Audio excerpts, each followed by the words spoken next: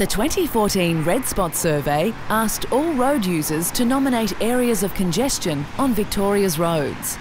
We heard from drivers, bicycle riders, tram and bus drivers, their passengers and pedestrians about the locations that frustrated them. This year's top 10 red spots are spread across Melbourne, showing that congestion and unnecessary delay is a widespread problem. The number 1 red spot is Chandler Highway from Heidelberg Road to Princess Street, which has been in every top 10 since 2006, clearly a congested and strained section of road. Adding to the list of repeat offenders, Point Cook Road between Princes Freeway and Dunnings Road comes in at number 2. It's struggling to keep up with the increasingly rapid urban development in the area.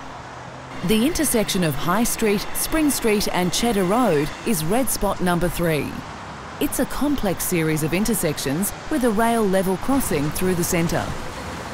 Another example of inadequate infrastructure in a rapidly developing area is this year's 4th red spot, the Thompsons Road and Western Port Highway intersection in Skye.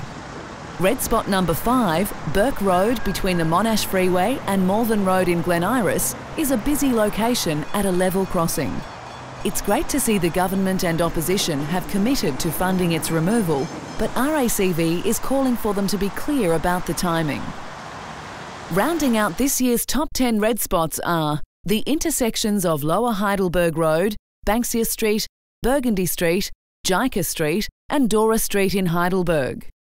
The Kings Road and Taylors Road intersection in Delahey, the roundabout at Gap Road and Horne Street in Sunbury, Toorak Road between Milton Parade and Auburn Road in Kooyong, and the Murrumbeena Road and Neerim Road level crossing in Murrumbeena. And there you have it, the top 10 locations as nominated by you. To find out more, visit www.redspotsurvey.com.au.